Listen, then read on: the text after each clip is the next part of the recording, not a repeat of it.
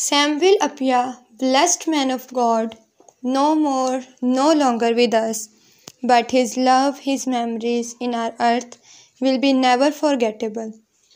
Real wonderful minister of God, smart and spiritual leader, honest and strong believer, great name in the history of the Church of Pentecost. I want to say something what I hear and I saw about him as a strong witness in the presence of Lord our God. He started his ministry work in 2013 at the age of 52 with one church member of Church of Pentecost, and in very short period of time he built a big church in United Arab Emirates with high level of sincerity with God our Lord and hard working with faith and prayers.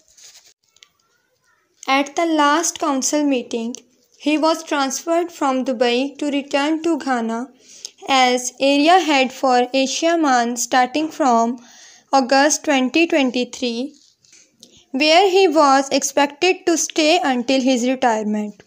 But as per our Lord will, before that he entered into everlasting life.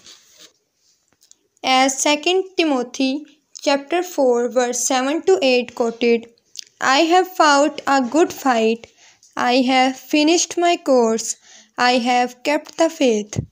Henceforth there is laid up for me a crown of righteousness, which the Lord, the righteous judge, shall give me at that day, and not to me only, but unto all them also that love his appearing.